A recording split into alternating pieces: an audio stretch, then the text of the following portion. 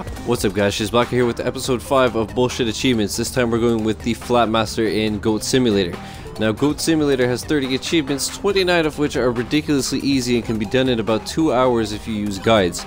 However, this one, if you're lucky, it'll take you 15-30 minutes if you're like me and you played way too much Flappy Bird and you had a record in the hundreds.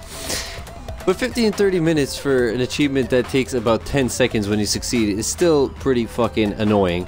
And I've had people tell me that it literally took them hundreds. It took them hours to get.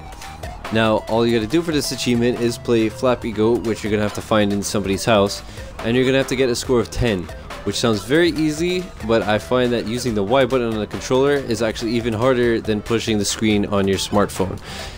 That's why I'm going to call this achievement bullshit. It takes way too long and is way too hard for such an easy game.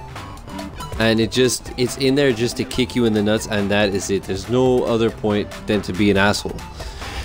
If you guys have any other achievements on the Xbox One that you consider are bullshit and would like me to cover, leave a comment and give me the suggestions and I'll try to cover them. Peace.